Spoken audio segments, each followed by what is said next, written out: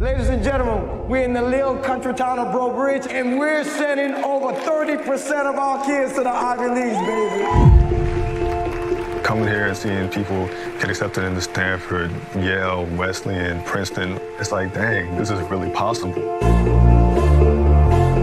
And media coming in and out, and they want to know about like the secret sauce of TM Landry. You have no schedule. So whenever I first came here, I was like, what is this? It's not a normal school. Remember, you control your own destiny. I love you, you're out of here. He does everything to get us to college. You have to put in hours upon hours. What the hell? I have practically a whole new family.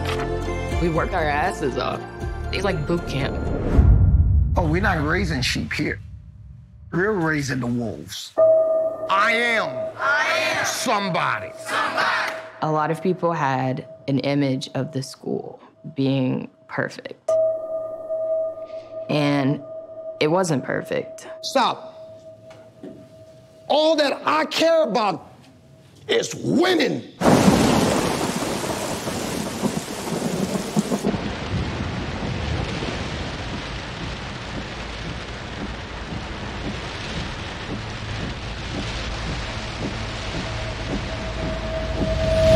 When you were at TM Landry, did you yourself see any instances of abuse?